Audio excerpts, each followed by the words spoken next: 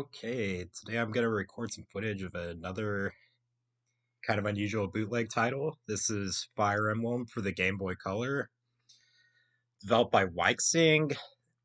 Well, however you pronounce their name, I don't really speak Chinese. Uh, Developed by Waixing, they actually did the Chinese translation of Fire Emblem Gaiden for the Famicom. That was a bootleg translation, by the way. They obviously didn't have the license to do that. But anyway, Waixing was obviously pretty familiar with Fire Emblem Gaiden's code, so it seemed like they went ahead and just poured the whole thing to Game Boy Color, and the results, they're hit or miss, but it's an interesting title, so I'd like to play through a bit for you so you can kind of check it out.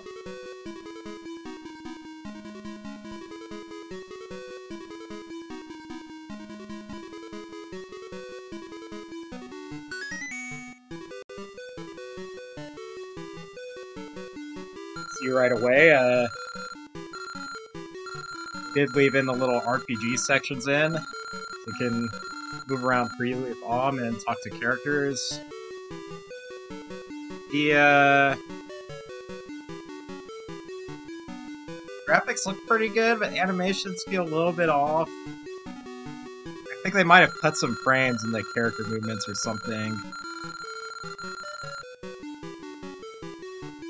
And also, game just sounds awful. They cut the whole soundtrack, and there's only like 2 or 3 tracks now. None of them are very good. This is probably the best one, and it's the one we'll hear the least, so a little unfortunate.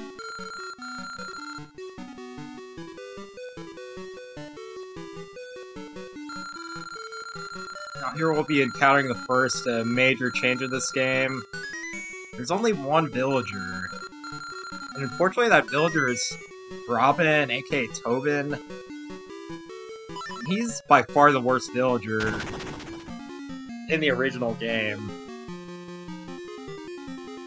But, pretty tight on characters, so, I mean, we're gonna use him. Here's the interface. I actually kind of like what they did with the characters,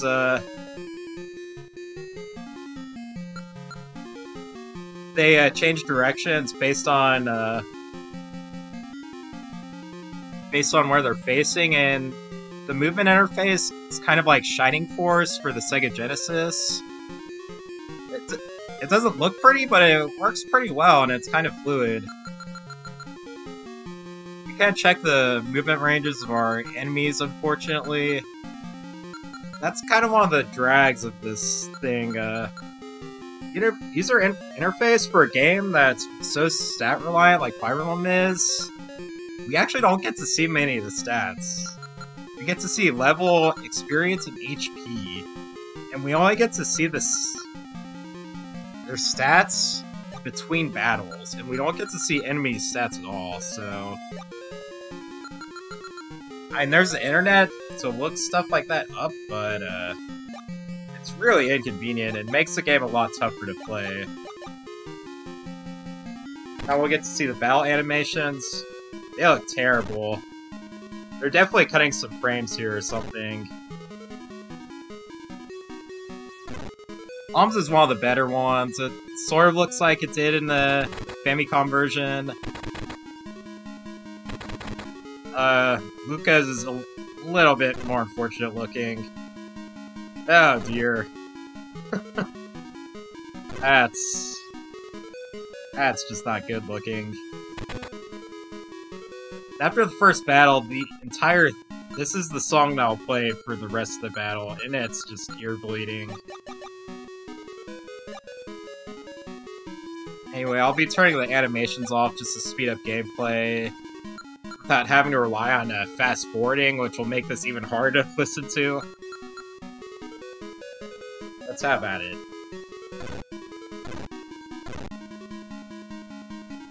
Like in vanilla, we'll want to be leveling up Robin/Tobin. You can't promote unless he's level 3. Ooh boy, this guy's tough. He's level 2. Already seeing some changes from the original one here.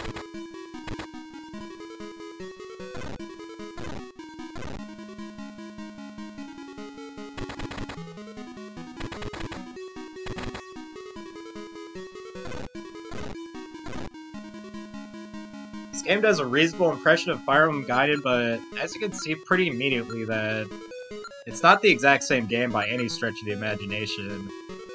There's a lot of just very small changes that kind of add up, and in the end, they're really not the exact same game. The core game is basically the same, but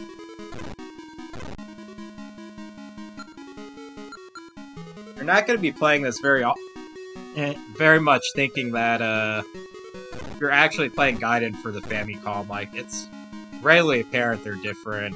I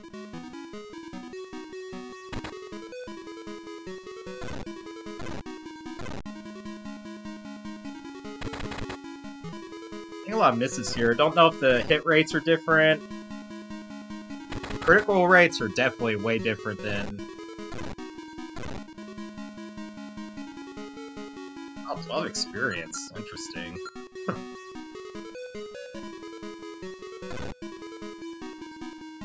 Alright, Robin's getting close to level 3. Let's gang up on this guy and bring him down.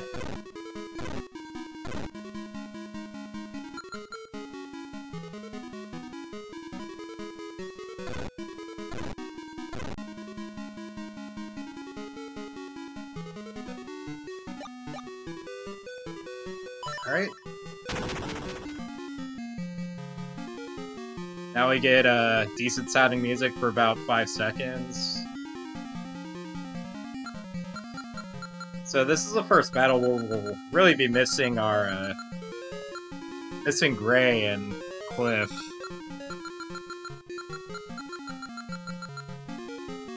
Having the extra body actually does matter. It makes the early portions of the game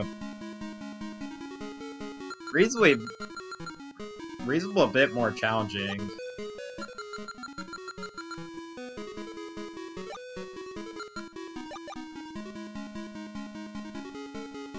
Like, this isn't like Fire Emblem Shadow Dragon H5 or anything, but it's definitely a small step up from vanilla at this point in the game.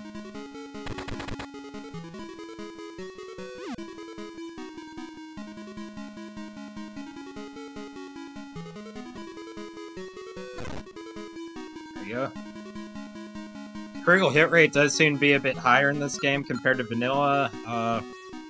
Definitely can't tell you what the formula is, besides telling you that it's different.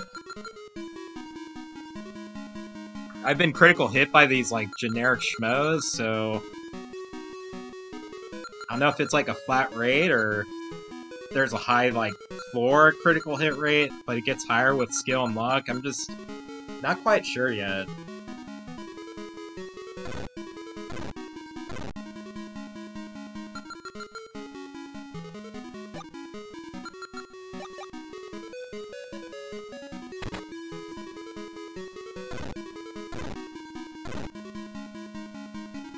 Definitely want to keep our units on forest tiles as much as possible just to save HP. We're taking a lot of damage and not really a ton of ways to distribute that damage or just spread out that damage because there just aren't very many units that we have at our disposal. Alright, let's see if we can finish this bandit off to get Robin to level 3. And a stat.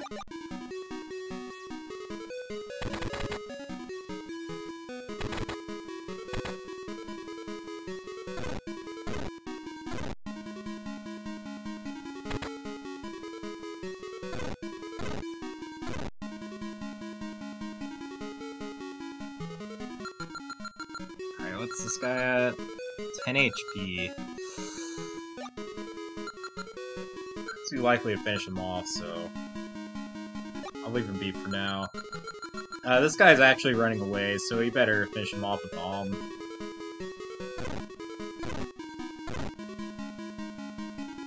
Another, like, pet peeve thing this game does that I don't love is it lowers Alm's movement to 4 from 5. And that 5th movement was really one of his strong points in the original game, so kinda sad to see it go. Can't take something like that for granted, for sure.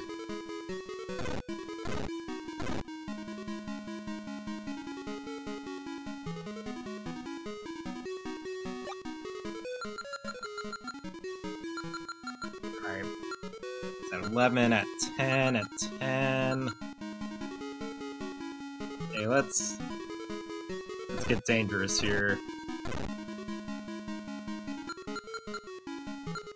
Alright, one down.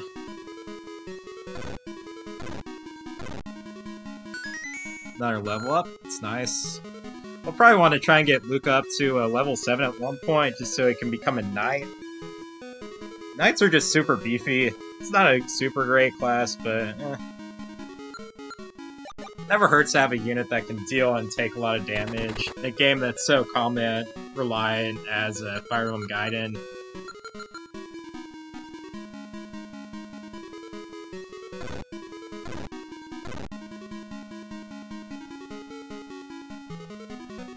Alright, we'll enter the Bandit Cave. So far, game's playing pretty similar.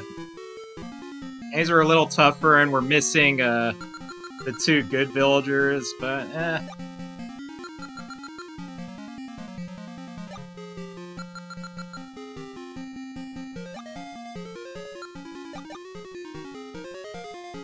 I do like that the interface moves a lot faster when you're controlling movement. A critical hit.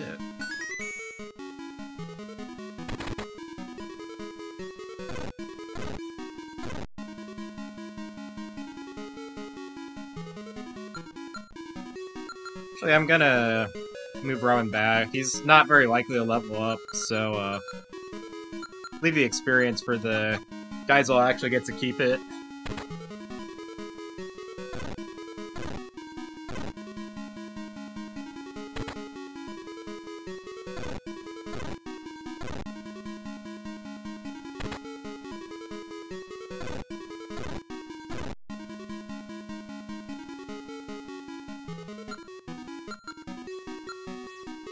This in the experience form is also very slightly different.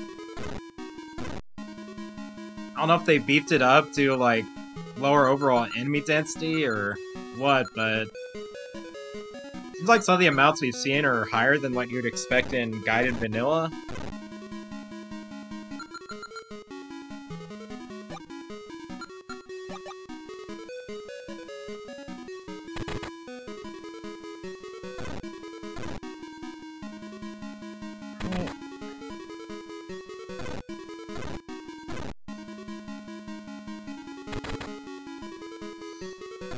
Oh dear. Luca's just getting jumped on here.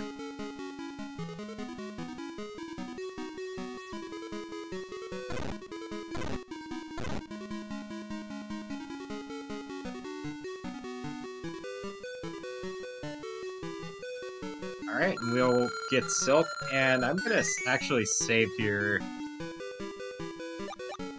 We can do that through the game's built-in save function. Kinda neat. And I just want to make sure that I give the right stat bonus. Like in Vanilla, I prefer giving +3 speed to Silk, so she can double more easily with her Nosferatu skill. That way she can actually, like, level up and learn Warp. This is her right here. 8 strength, 3 skill, 4 speed. Let me make sure I have the right one here.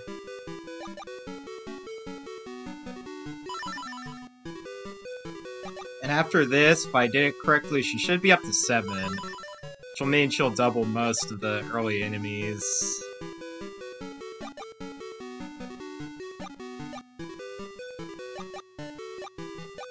Alright. 8 strength, 3 skill, 7 speed. Alright. We'll save again. And now I need to make sure that I promote Robin to the mercenary class. That way he'll get to use the Thunder Sword, which is one of the best weapons in the game. Can use it as well, but he's a little bit slow with it since it has a high weapon weight. And mercenaries are a very fast class, so Robin should be able to one-round a lot of enemies with it. Become very powerful very quickly.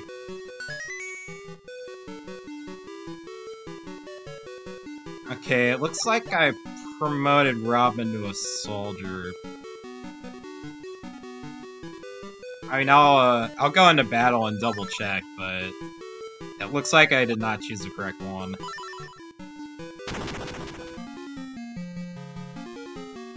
Oh no, Robin's a Cavalier. Well, that's still not going to do it for me, so keep resetting.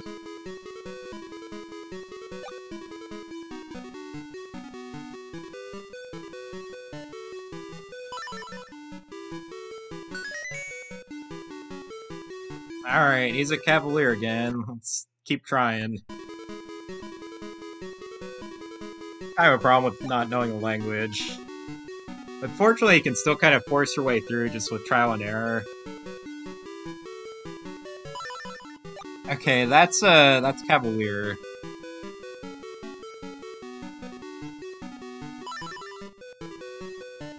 Let's see. I believe this is Soldier, but I'll go ahead and click on it and make sure. Yeah, I think that's gonna be Soldier. Well, yeah, no, I'll try and make sure. But I think, based on the stat gains, we're gonna have to reset again. Yeah, that's Soldier. Womp womp.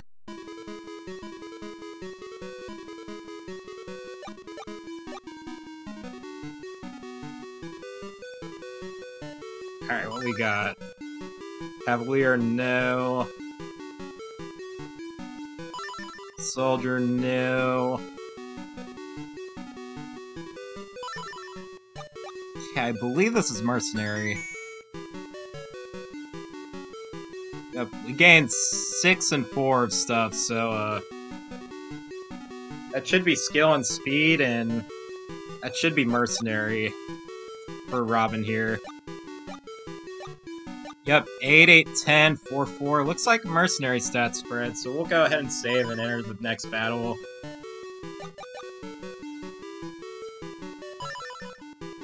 I'll save it to the second spot in case I messed up, but I think we're good.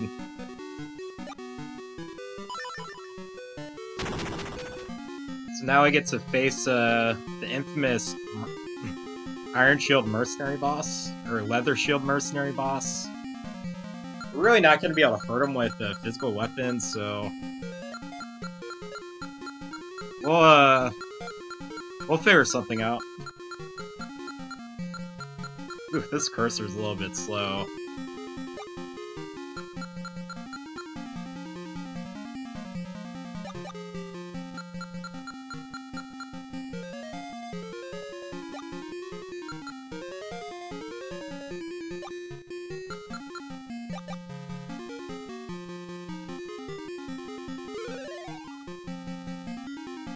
There are a lot of enemies here. We're gonna take some damage. We do have Silk to regain some HP back, so we won't really be in any huge danger for a while, but we do want to make sure no single character gets mobbed and ganged up on. We also want to keep all of our guys alive to help with the boss. They're gonna need to take some hits from the mercenary, so Silk can Nosferatu it from afar. Alright. Fortunately, can't quite get to this defense tile, but eh.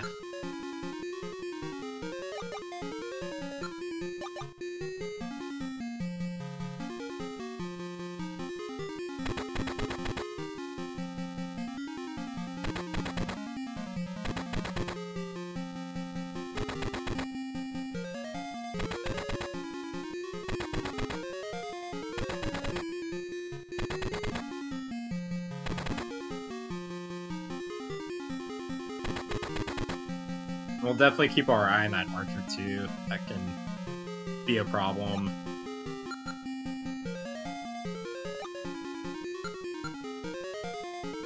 We will set this up so no one can get ganged up on except for Silk. We actually want Silk to be attacked because of her Nosferatu skill can heal any damage that she would take. Also, she gets a lot of experience for fighting, and we don't want that experience so she can learn Warp. Speed things up later, for sure.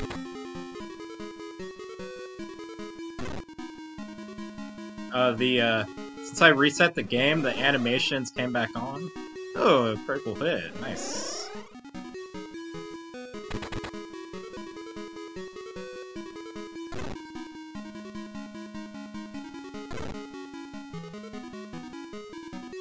Animations, I mean, they're not the worst thing ever since the sprites are stolen from the NES game, but they're definitely very disjointed. Assuming they kind of cheat on some of the frames.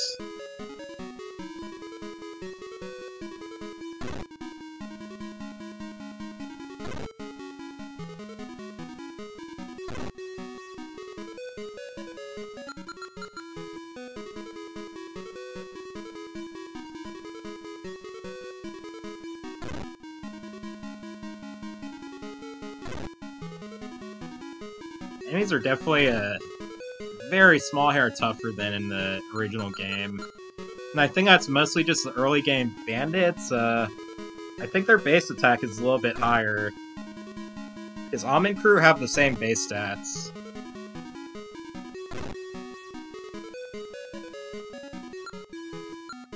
Alright, let's get these animations off.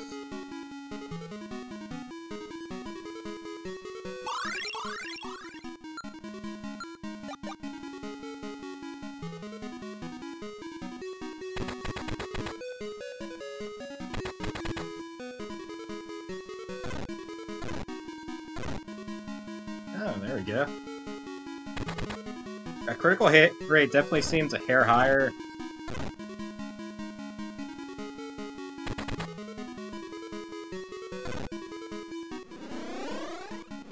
Asperado hit rate might be higher too, but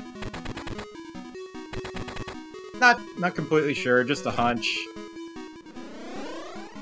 I feel like I double with it more successfully more often in this game than vanilla. Asperado had like a 50% hit rate in the original game, so the fact that it's able to hit consistently at all, as it might have been, it might have buffed it up a little bit.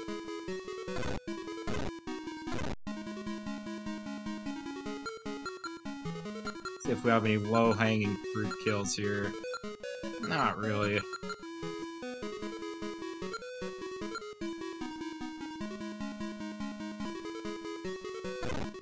If we draw a miss, I'll finish a guy off.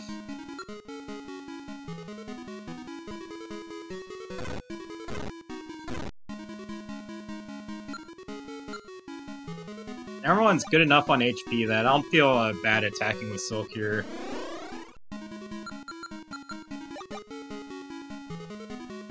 Mercenary's still pretty far off, so we'll have a few turns to mess around and heal up.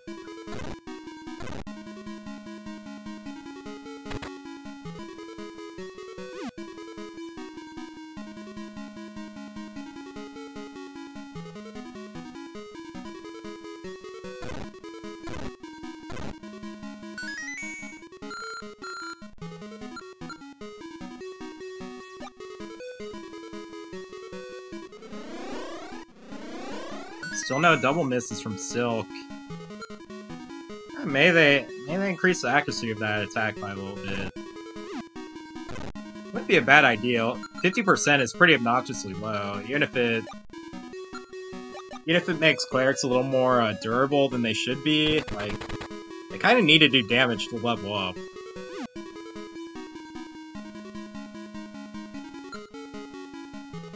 Alright, we'll start going to town on this mercenary here.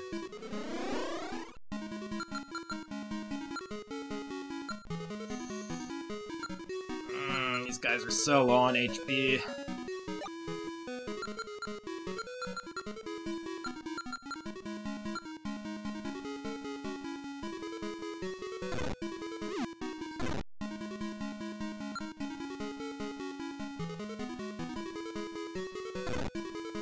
All I could say is I hope Silk doesn't die.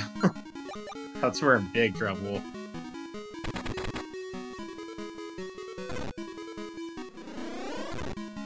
Oh my gosh, the critical hit.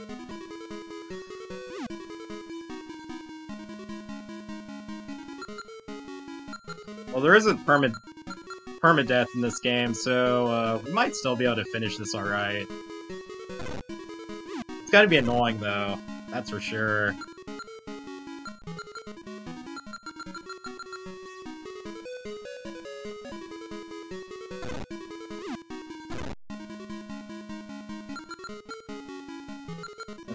$13 HP? Ugh. We're still doing damage to him, so should be able to get to him eventually. We're probably gonna lose some experience here for sure. I think that's alright.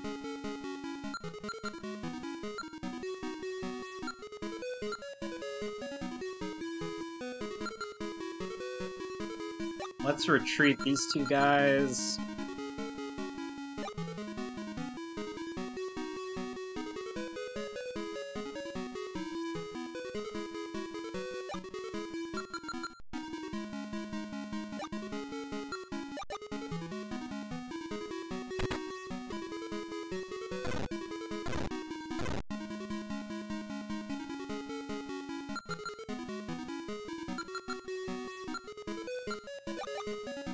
I mean, if we don't have terrible luck, should be able to just finish him off with who we have. And we might be having terrible luck. Oh boy.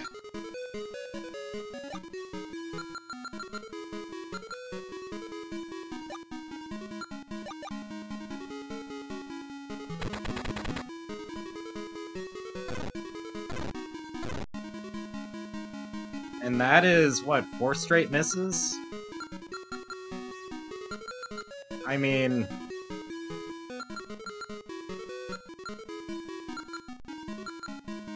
not really sure what to say to that, except we're probably gonna have to restart.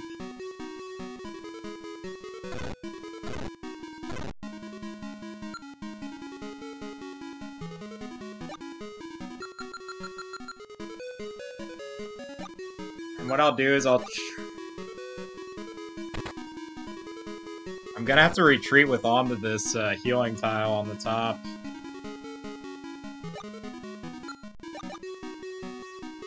And then hope we get luckier with misses.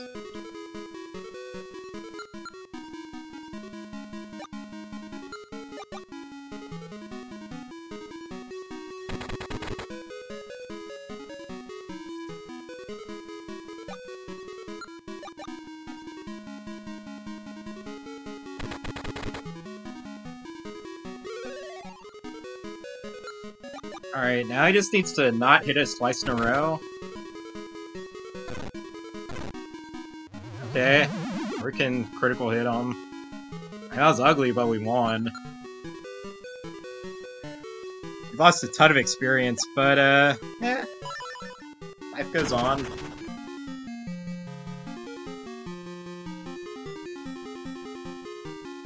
Has a leather shield here, that's probably fine. Maybe I'll get to Robin so he can take a few more hits. Again, we can still trade away items just like in the original game. No changes in that regard.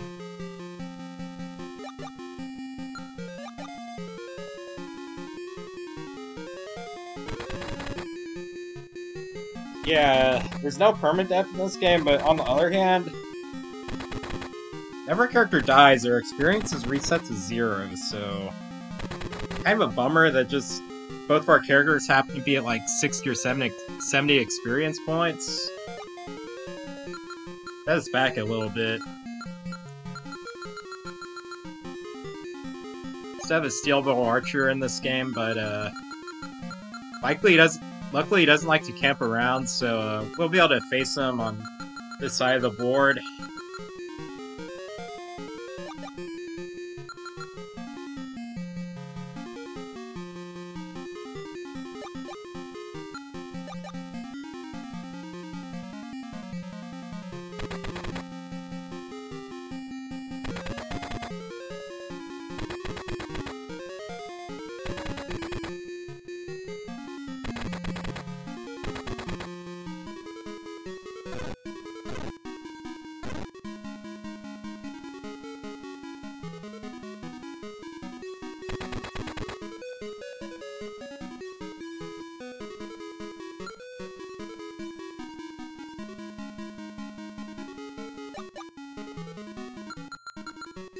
Yeah, I meant to attack there. Oh well.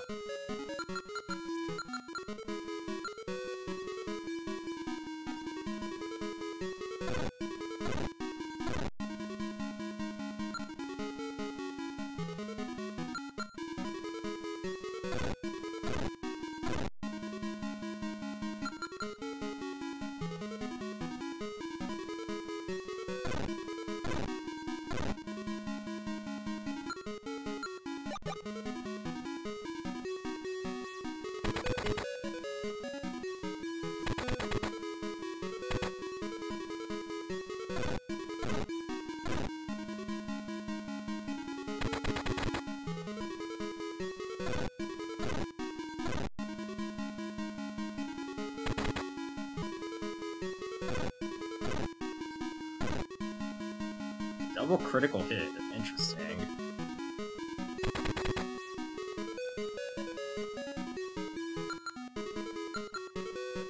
Alright, I think we are gonna want to start healing with Silk at one point here. Even though I'd like her to attack. We just want to play it safe when we can. Don't lose any experience that we don't have to lose.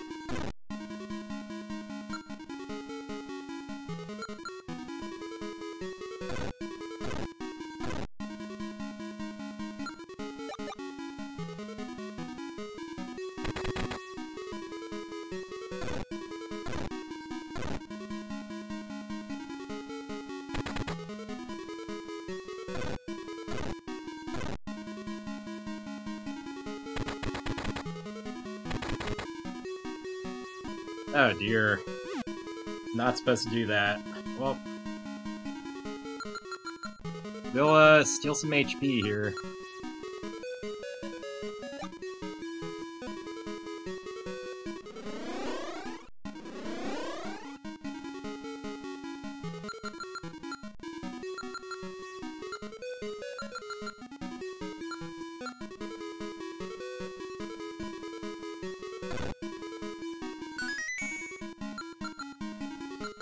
Zero stat level up from Bird or Robin.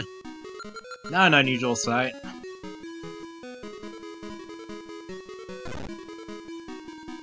For this game, unlike in vanilla Fire Emblem Gaiden, there's no minimum stat gain, so zero statters are not too uncommon in this one. In the original game, whenever you would gain 0 stats, you gain 1 HP instead. Just for the record.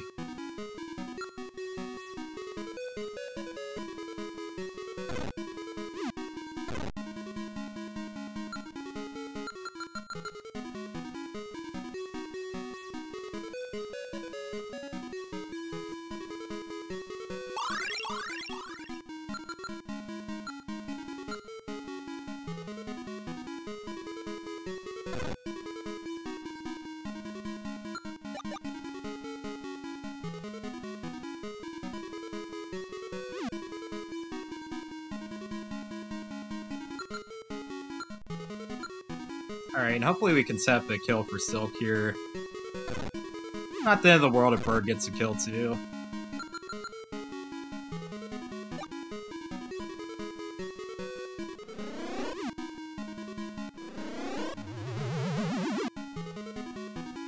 Alright, and we picked up the steel bow there. Won't be able to use it yet. We'll get an archer soon enough, like in the original game. Here is a Thunder Sword. Still in the game. And Claire, also still in the game. Let's juggle some items around, shall we?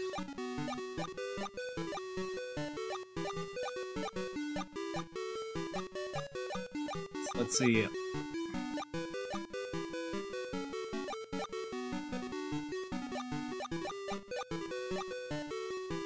Looks like Silk has a steel bow right now, that's fine. Has a Thunder Sword. We'll want to give that to, sword to, Robin. And And then we'll want to give the shield to Claire. That way she can start battle, even though her base defense is not very good. With that +3 from the leather shield, she should fit right in and start helping like everyone else. Alright, we'll save.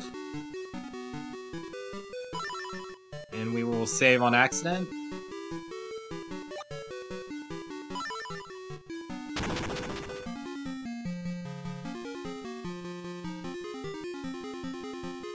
Alright. Map's basically the exact same as in the original.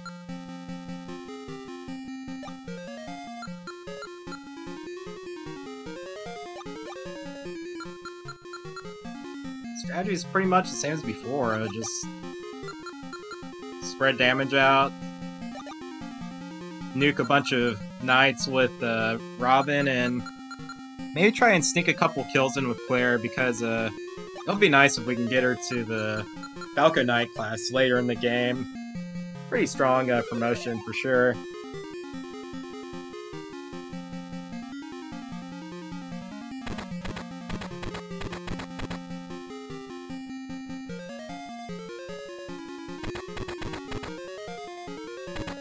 Of course, we'll be prioritizing this archer, just because archers are a pain in the neck.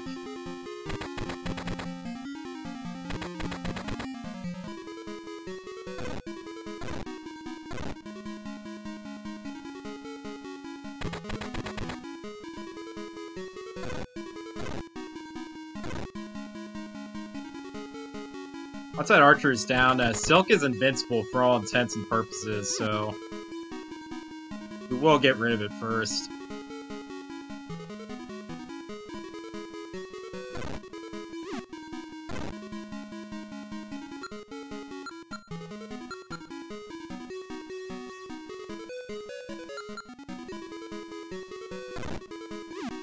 Miss. Unfortunate. Well, let's attack this thing with Silk and hope she doesn't die. Really do want to get rid of it. Well, and she died.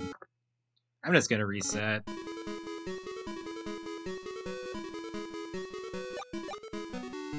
This isn't like an Iron Man or anything, so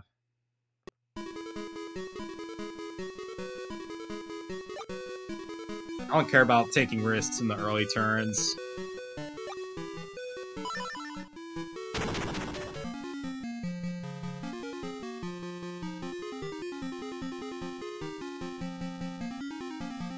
Again, I'm gonna have to turn animations off. I don't remember which of these is animation, so I'll just toggle them both off.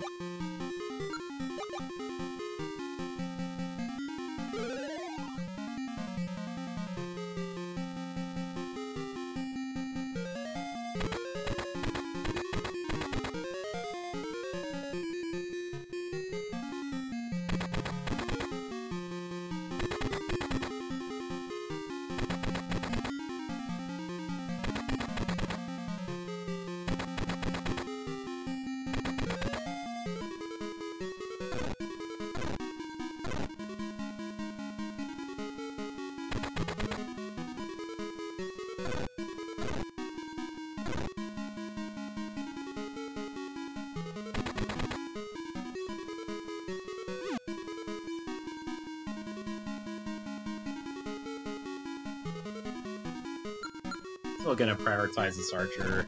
Really want to get rid of it. Just so mean to Silk.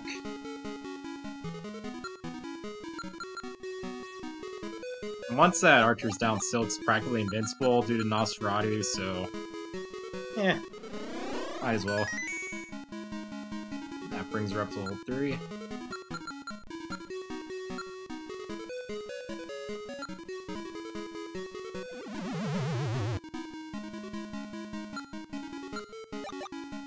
I don't really care about anything else here.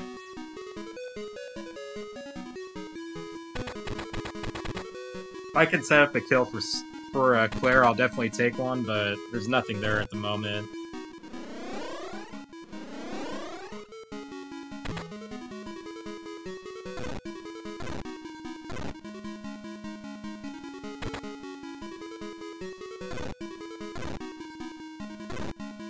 Alright, there's one.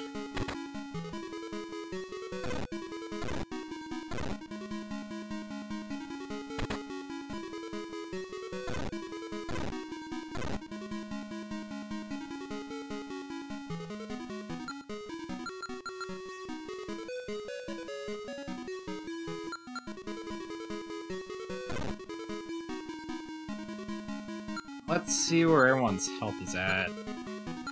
Is getting a little low there, so...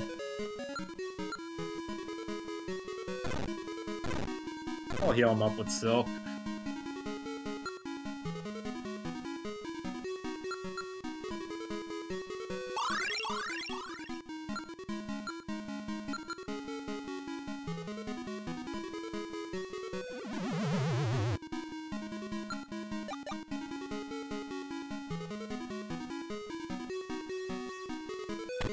And here he comes, slowly but surely.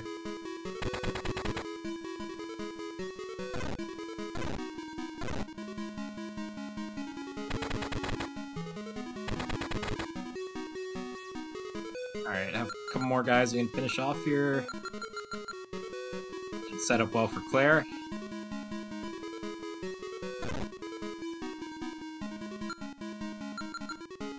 Silk should be able to do 8 here.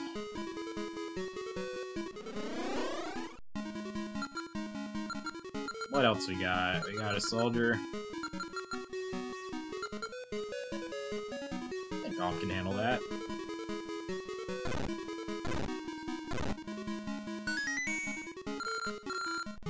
Look at Dom gaining stats. Isn't it nice to have growths in this game?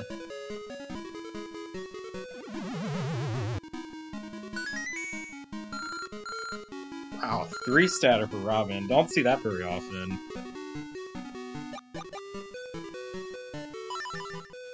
Of course, it's probably like HP, skill, and luck or some nonsense like that, but stats are stats.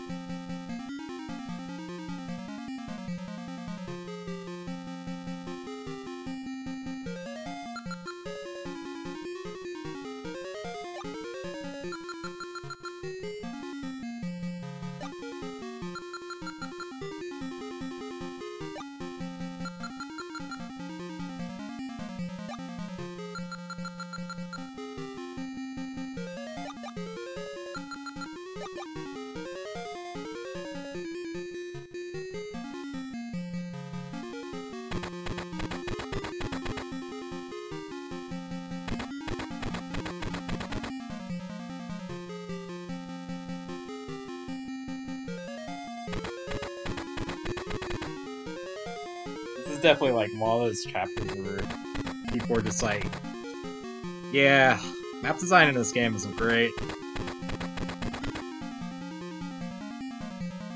There's a whole lot of watching things move and not a bunch of actual fighting. Basically 80% or so of the map serves absolutely no purpose at all. It's super awkward.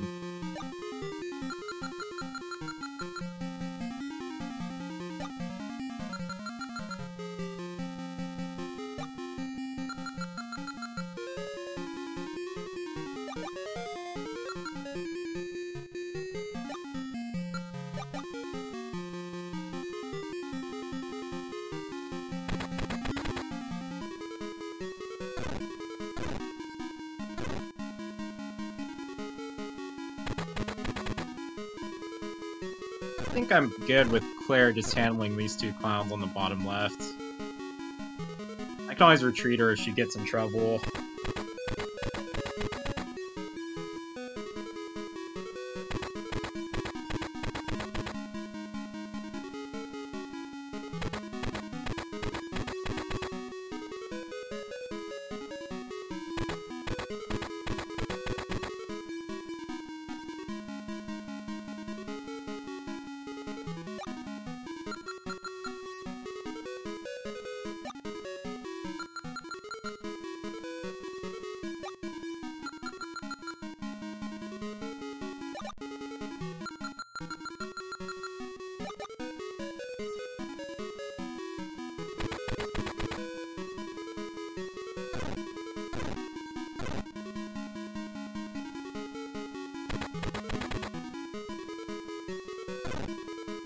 Ooh, critical hit. Yeah, that's to start retreating next turn. It's a little scary.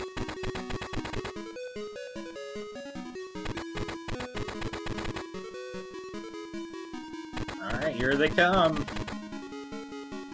Not scary, but they're coming.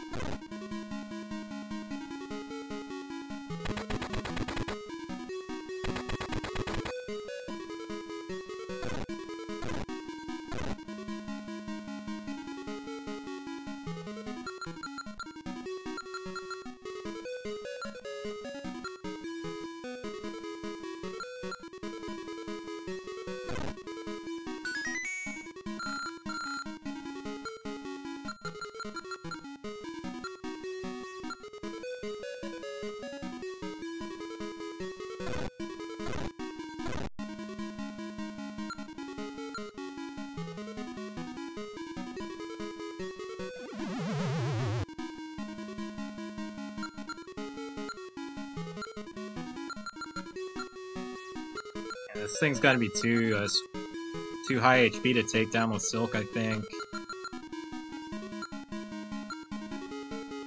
Guess I'll give it a good poke anyway.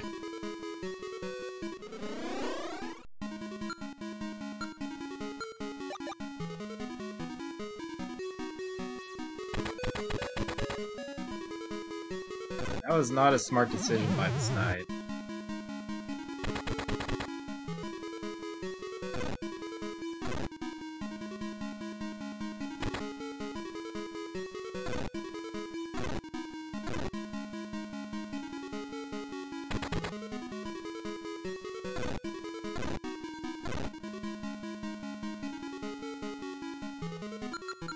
Alright, come on. Hit for Silk. Oh, critical hit.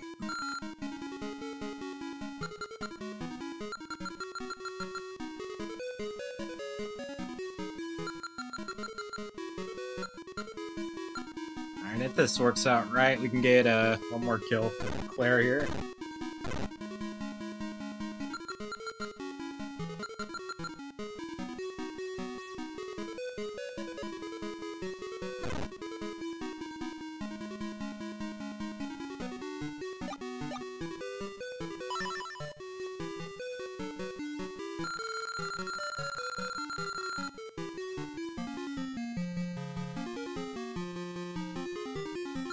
Alright, so there's some auto movement options in this game, and this is as good a chapter as any to take advantage of them.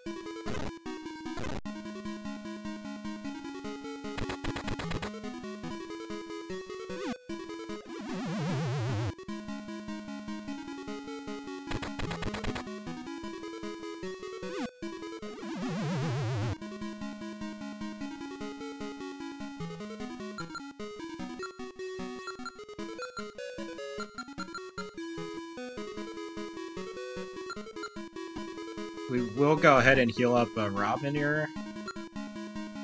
Doesn't lose any experience.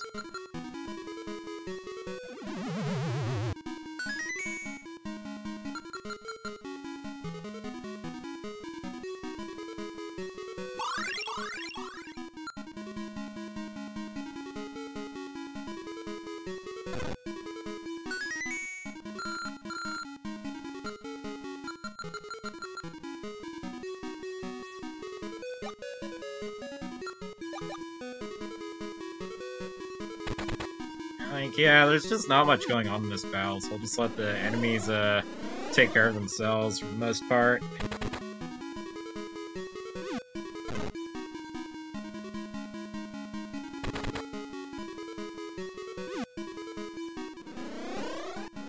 Wow, a rare double miss by Syl. Unfortunate. Fortunately, I don't think that puts her in death range or anything, since we're pretty low on enemies now.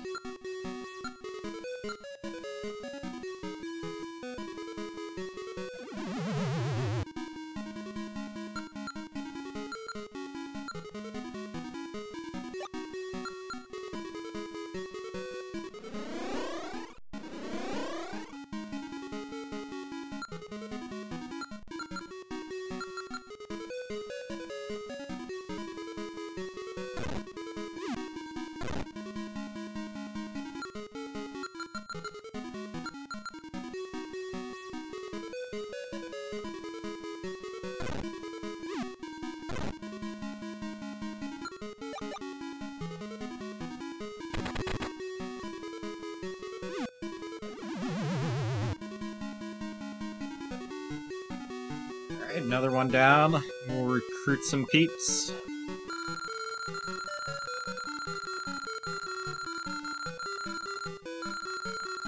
Get, what's his name, the Cavalier, and what's his name, the Archer. None of our units can promote yet, so that Angel Statue isn't actually going to help us very much. So we get to do some stat buffs here. The Lion Head bonuses, I think one of these is attack and one of these is defense, so I'm probably just going to buff up Alm's defense. 11-8, 7-8, 7.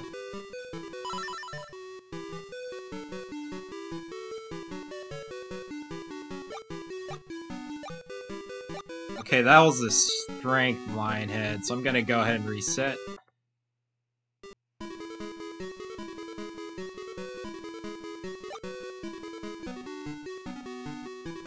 And hopefully this is the defense right here.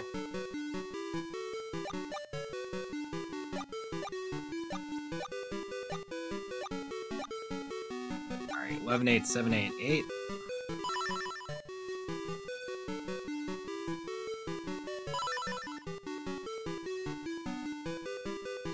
Like doesn't especially need defense, but it's nice to have for later on. He is our only source of getting a game over, so having a durable Alm, it's just a nice quality of life thing you can do for your team.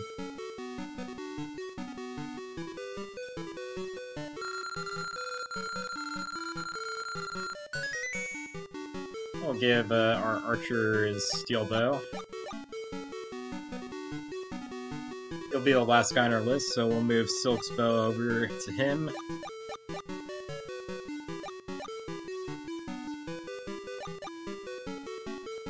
There's no longer a star next to it, meaning he can equip it. And we should be ready for the final battle here.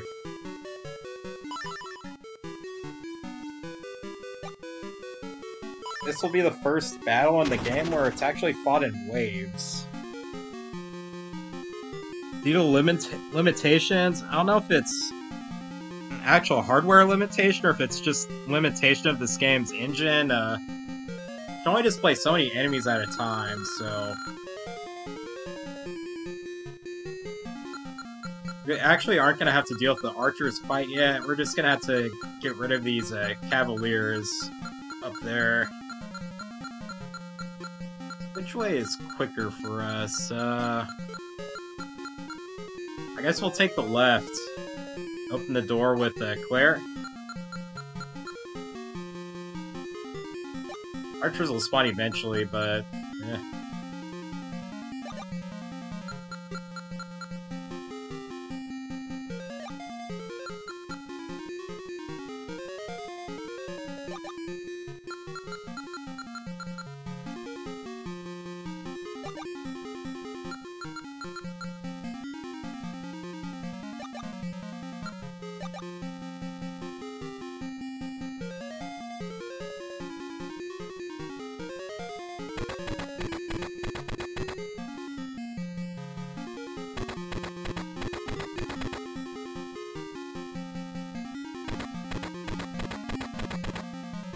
actually don't remember if characters can open doors in this game, so I am gonna feel pretty dumb if this doesn't work successfully, but well. It wouldn't be the first mistake I made.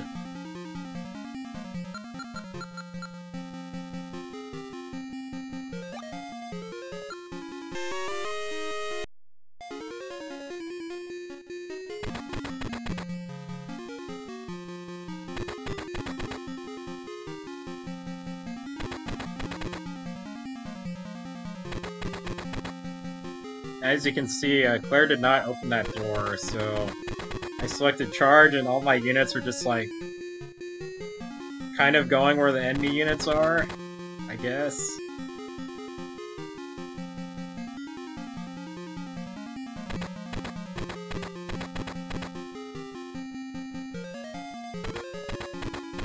It might be time to use some turbo, honestly. That maneuver set us back several turns.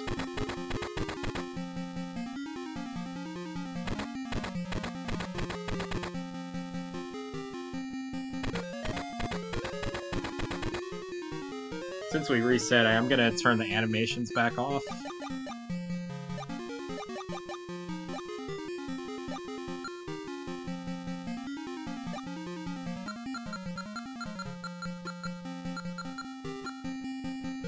I'd love to have Claire just stick around and fight, but unfortunately, Claire's just gonna get torn apart by that Paladin, so we'll have to hold off on that for now.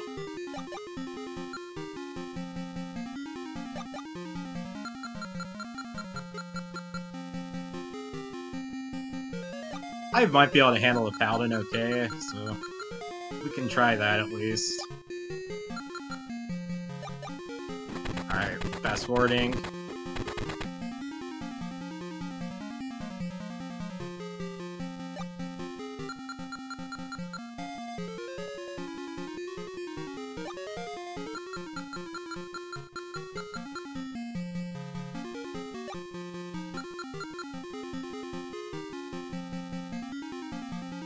Claire should be safe from the Paladin in this spot, so I'm gonna go ahead and have her start poking some Cavaliers here.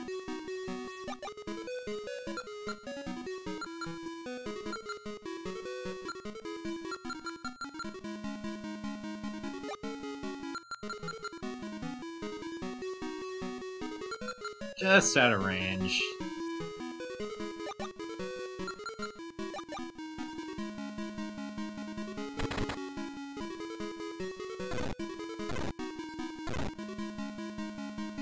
Clive's still pretty strong.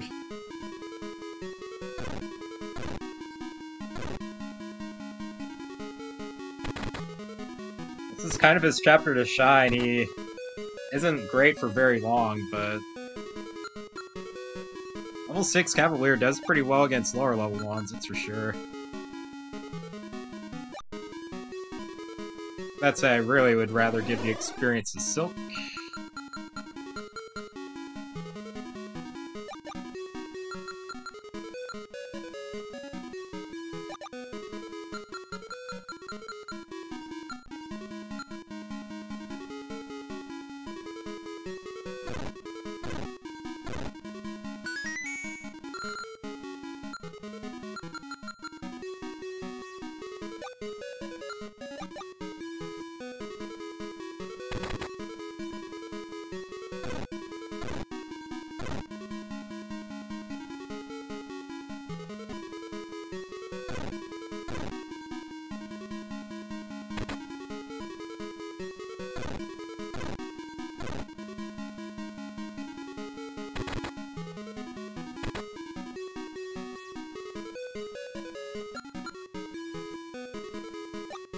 Come on, level 5. Rats.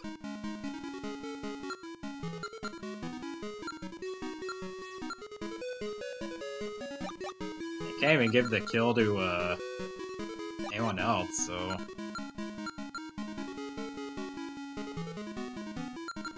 see if we can bait it with Silk.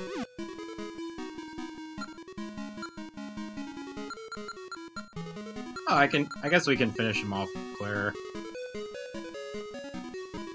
That's not tragic.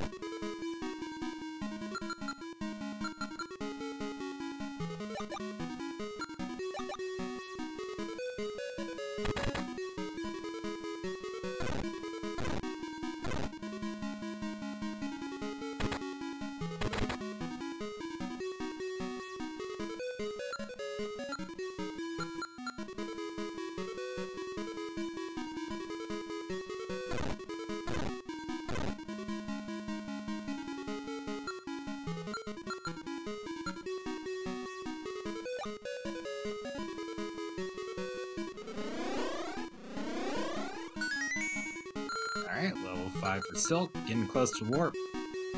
Let's start chipping away at that boss too. Fortunately, can't quite double. You can really hurt him.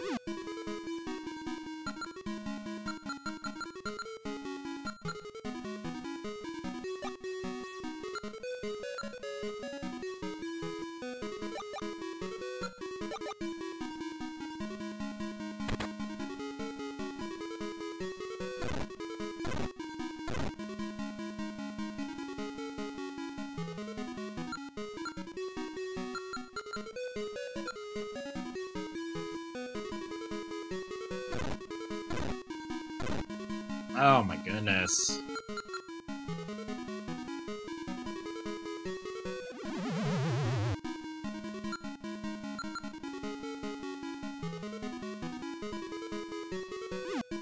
Alright, there we go. Boss down.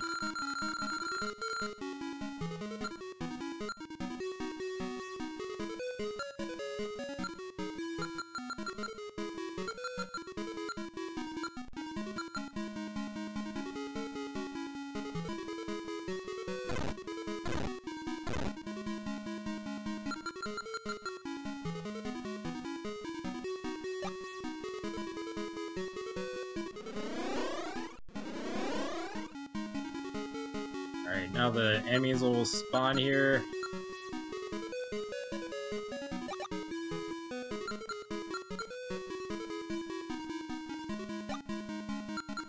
So we got the soldier, we got the couple archers, we got the knight, sage, and a couple more archers. Nothing too scary. Archers might kill Clive, but he's kind of already served his purpose already.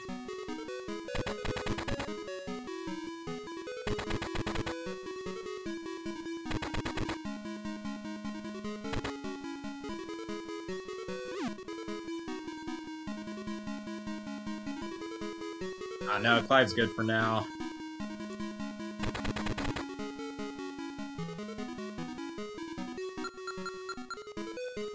Okay then.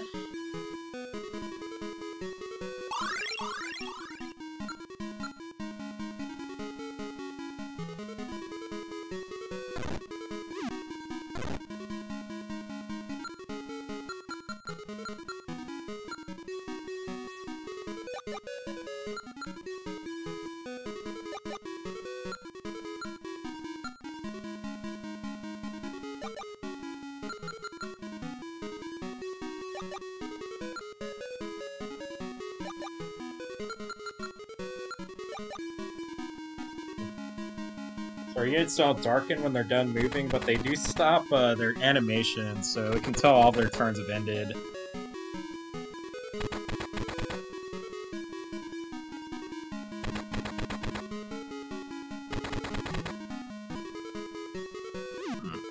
Interesting attack there.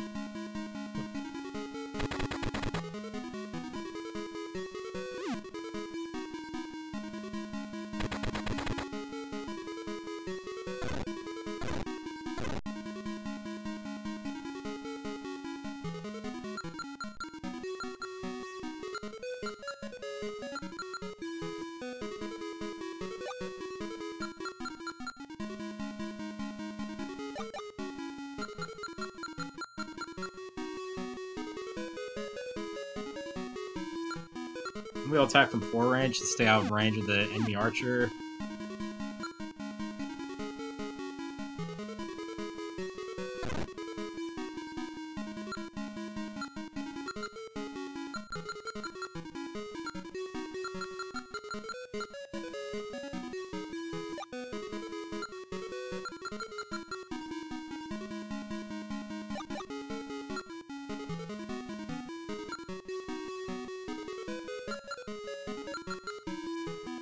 Yeah, still don't think I care if Clive dies this chapter. I'll just, get Silken to help handle the Sage.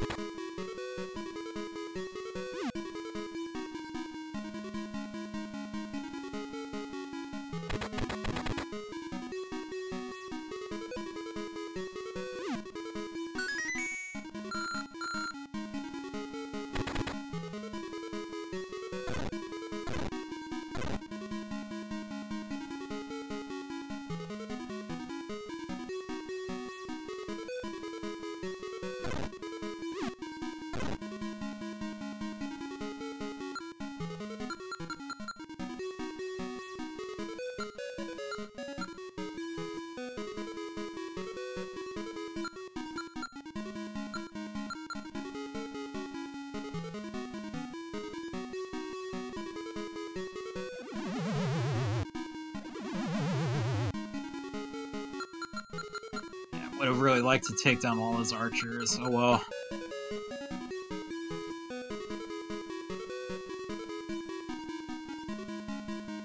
Oh, I guess we can still try. There we go.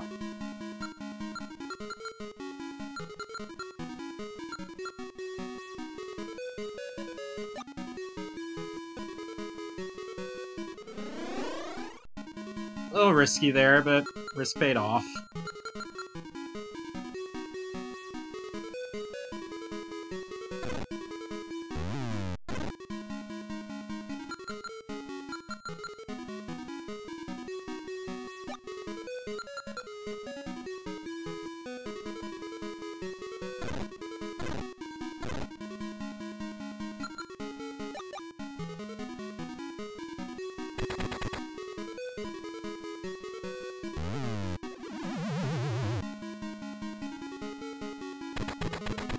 Oh, you're right. I should not have done that. Well, no punishment, but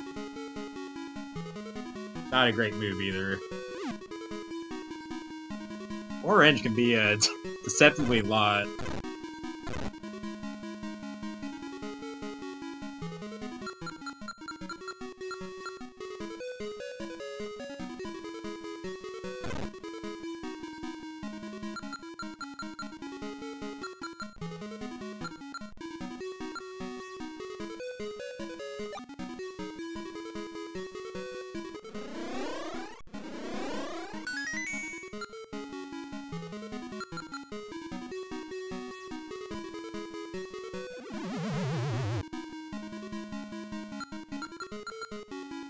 Alright, just got a little straggler of an archer here, and I think we're good.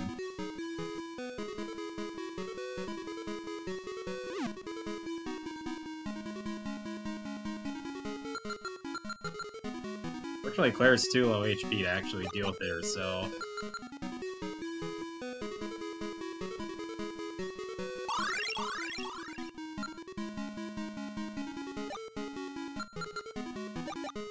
Teamwork should get it done, though.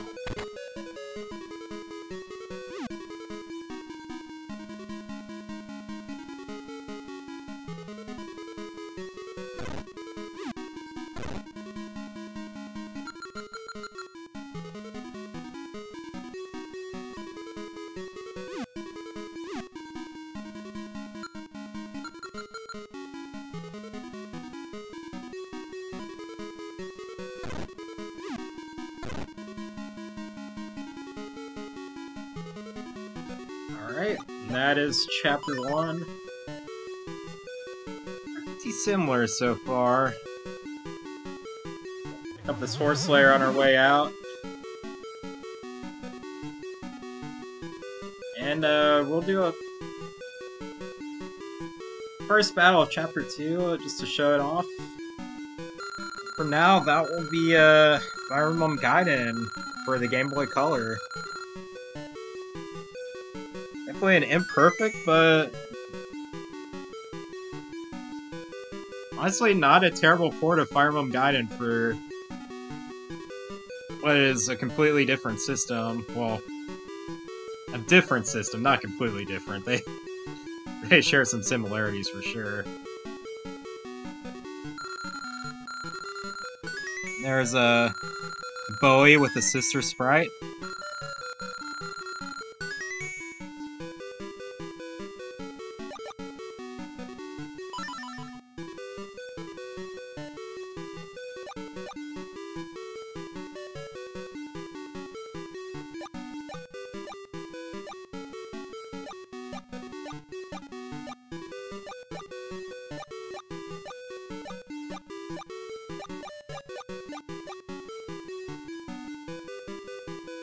Let's see. Silka has 8 strength, 6 skills, 6 speed. So we'll give her some Lionhead bonuses. She'll be the only character we really use long term. Let's see, that one buffed up her attack. We'll give her a couple speed on the other one.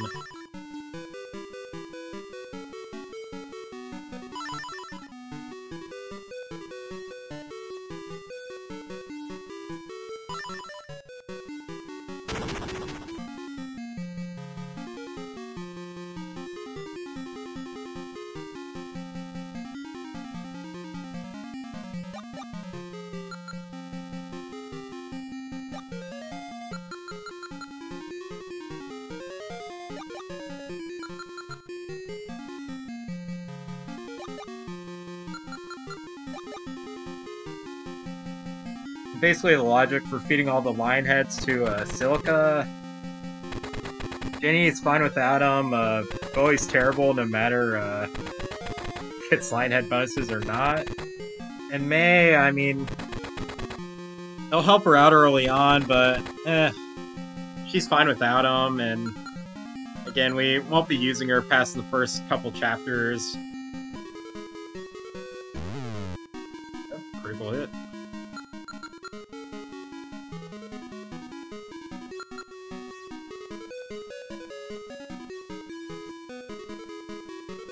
Silica can still both use her sword and use magic. Kinda cool that they let that in.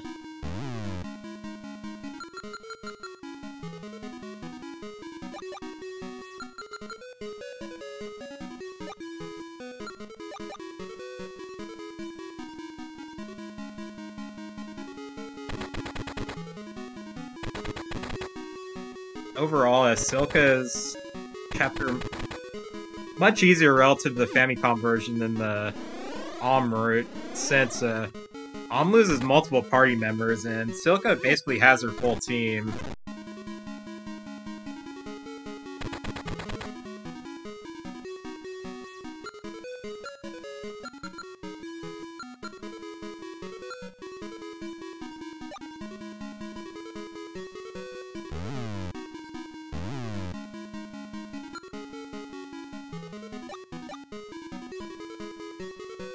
Honestly, we'll be focusing on leveling up Silica and Jenny here. May doesn't really need to level up at all, and Bowie's Bowie. He's a body when we need him, but we don't need a body when we're just like grinding against zombies. They're pretty weak.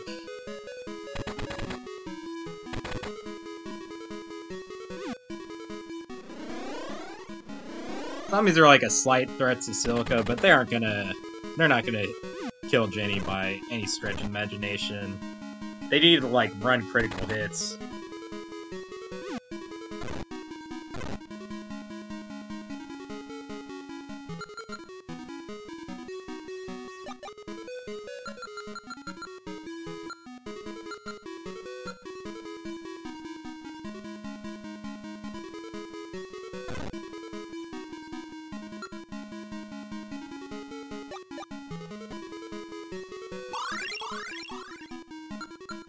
Zombies don't give a ton of experience points, so it's kind of tempting to just feed them to Jenny, honestly.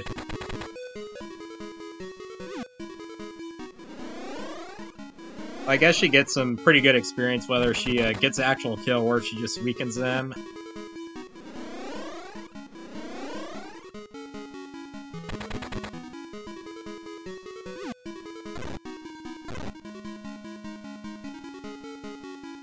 Silka's getting, what, 7 per kill? Let's see what Jenny gets for finishing one off here.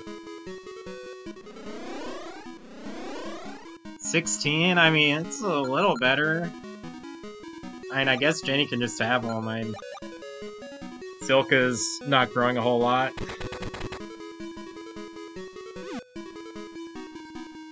Oh my gosh. Critical hit.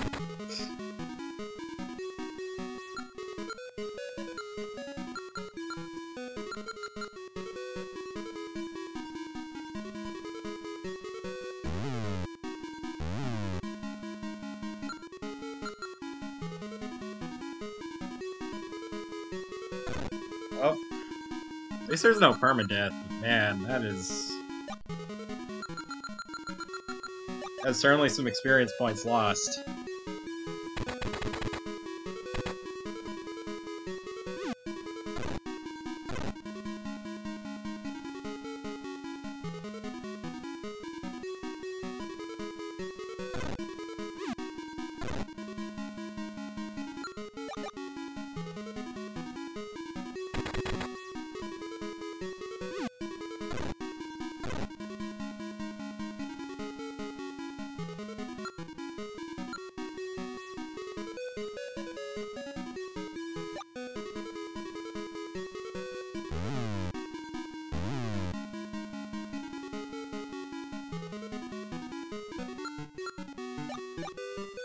Of course, Saber's still in the house too, but I mean, I'm gonna call it a chapter from,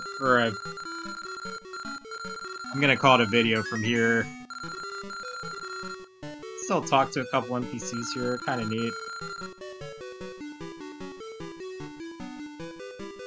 But that is Waixing's Fire Emblem, or Fire Emblem Gaiden for the Gameboy Color.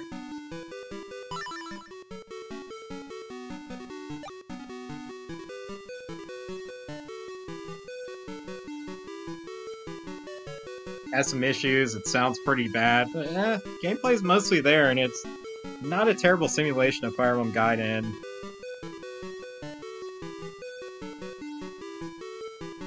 Alright, well, thanks for watching.